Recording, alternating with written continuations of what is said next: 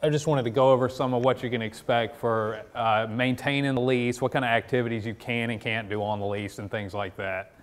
So Portia mentioned the Coast Guard markers. Hopefully you can see this sign here.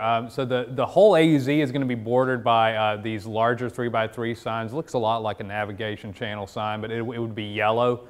Not all the leases are going to have those on them, but if you do happen to get a lease that has one of these, you would be required to maintain it. And so it's a 3x3 foot yellow sign. It has to be a minimum of a 6-inch pole, and you can see a little marine lantern there on the top. And then it'll also have the corner direction and your lease number. It's hard to tell, but it's in a sign right there. So I would say probably only about 30% of the leases will probably end up having one of these on there. The other type of marker, though, is going to be required for all the leases, is what we call a parcel post. And you can see here, it's basically a 2-inch PVC pipe that's got the corner direction on it and also has your lease or parcel number on it. So you can see in this one up here, that's the southwest corner of lease L819. So this is a way that it designates your area. It's basically so you can keep track of where you're at in the larger AZ. So as part of having one of these leases, you will be required to maintain these poles. So here's kind of just a general layout to give you an idea of what I'm talking about. So you can see like these Coast Guard yellow signs, they're only going to be on the outside of the whole large area, but those PVC posts are going to have to be on all 4 corners. And it allows you to really see the easements well when they're all marked clearly. So just a little bit about public use, because I know that's a big question. What can people do and not do on the leases? The general public is allowed to be on all the leases. They can swim and fish and those kind of things. Most folks are, they're going to traverse through the easements or the boundaries, but they can't be stopped. So they are allowed to fish and place crab traps and things like that. They just can't interfere with your gear, and so that's a really key point. The other thing that they're not allowed to do is wild harvest of shellfish within the lease boundaries. They have to be at least 25 feet outside of a lease, so no one can be doing that. But it is important to know that your aquaculture gear and your product is private property, and it's serious punishment if there is theft or tampering with gear. So they can be in and around the lease, but they can't actually mess with any of your product. And you are allowed to have anti-theft signage and stuff like that as well. So just some of the lease activities, basic rules that you're going to have to follow. You can only operate out on the leases from sunrise to sunset. Just like wild harvesting. So because this area is in a Gulf sturgeon critical habitat and Gulf sturgeon endangered species, the use of the bottom is actually prohibited for these leases. So you can't have oyster racks on the bottom or clam bags, for example. You're going to be limited to suspended or floating gear only. So at the same time, there would be no dredges or mechanical harvest devices allowed because that's impacting the bottom as well. And then an important one would be no platforms or vessels, floating docks, or anything like that can be out on the lease. So a vessel cannot be moored in the area for more than 24 hours straight. No wild resources can ever be relayed to the lease, so you can't ever take wild oysters from the wild and move them onto the lease and then harvest them as farm product. Any kind of working of the oysters, like culling, sorting, cleaning, all that needs to be done on the lease site. And then, of course, Kim's going to talk about the harvest requirements, things like that, but all of the products or oysters that you harvest have to go to a certified shellfish processing facility. So direct to retail sale is not allowed.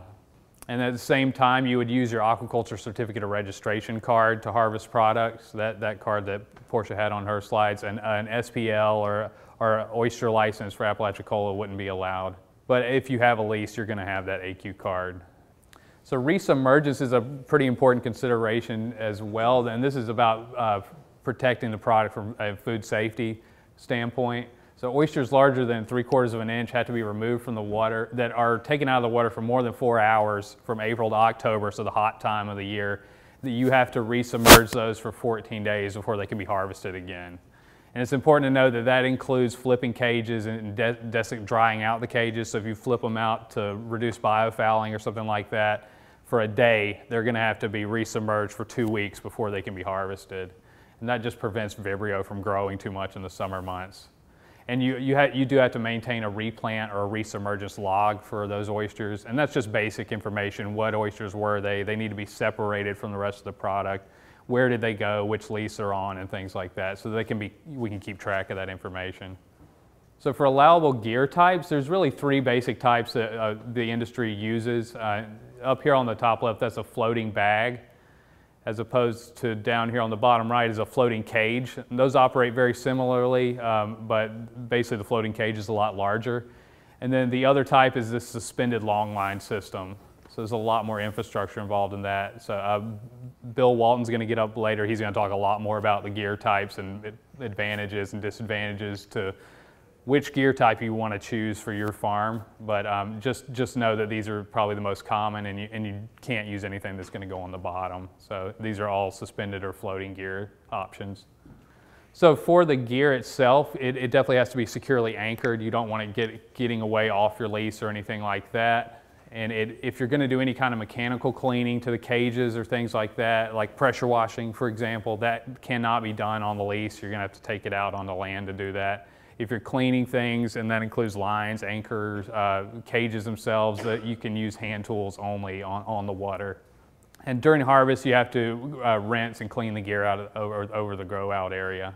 There's no pollutants or any kind of chemicals allowed to be put on the lease, tars, oils, greases, things like that you may coat gear with. If you do want to do an anti-fouling coating or something like that, we have an approved list. You can contact us for vendors, but there are only a very short list of approved coatings that you can use that aren't going to do environmental harm.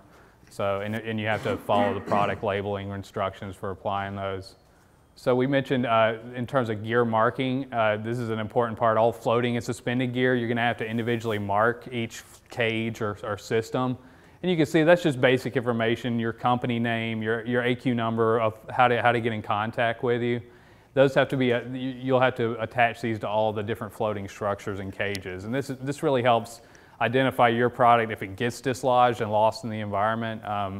I think a lot of the growers after Hurricane Michael over in Wakulla County found it helpful that it was labeled, because a lot of gear got all mixed up together and they were able to sort it out better if it's actually identified. So it's a requirement that is beneficial as well. So in order to just kind of prevent any debris from escaping from the leases and getting out into the environment, all the leaseholders are responsible for collecting and just properly disposing of all your gear. If it becomes derelict, you have to take it into land and dispose it in a landfill. So, and especially if something gets dislodged from a storm event, severe weather, or you lose a line of cages or something like that, it's your responsibility to go get it and bring it back. And at the same time, if you ever decide to terminate your lease for any reason, you have to remove everything off of that lease within 60 days of termination. It's your responsibility to clean it up if you decide to not have the lease anymore. So that's all I hope I left time. Do you have any questions about lease operations? Yes, sir. A while ago, she was talking about we'd have to pay to have it surveyed. How much is it to have it surveyed if we was approved for it? It does depend. What's our average cost? It's really variable. So. Yeah, probably $1,500 to $2,000. It varies. So it quadruples once it goes off land. Yeah, I mean, it's pretty expensive. Yeah. It's not. There's not a lot of people that can do it. There's very few people. What we recommend is that all the leaseholders kind of work together, because you'll get a lot cheaper of a cost if all 38 leaseholders have the same survey, and it's easier, it'll be a much more consistent survey, because not only do we need the parcel surveys, but then we need an overall survey of the use zone too. They have to meet the minimum technical standards. But you're close enough to land that I think that you'll have benchmarks that they can pull from. So, but it's still 1,500 is about an average. So it costs us $50,000 to have our lease survey? It's expensive. Plus or minus. And there's no grants, you know that? So, No, there's no grant money available to do that. We are trying to purchase the lanterns and the signs so that we can provide those to the surveyors, so the leaseholders don't have to bear that cost. Because that's about, what, $150 a sign, and probably about the same for the lantern. And how many are there in the AZ? Hopefully 22, I think. Yeah, so that's a pretty significant cost. Oh, I'm sorry. If you end up with a corner marker, it's saving you about $500 that we're going to be able to purchase those and provide them. A couple grand to just get The survey is definitely, besides getting your gear itself, I mean, survey is a big cost, so, yeah. And the gear itself, is there a grant for that? To get all the gear, you gotta pay for all that? Yeah, you have to pay for it, so. How many bags is on a lease? Well, I'll let Bill Walton's going to get up and he'll talk a lot more about that. And we have an economics at the very end. From University of Florida economist is here to kind of talk more about costs. So let's save those questions for a little later. So, okay. All right.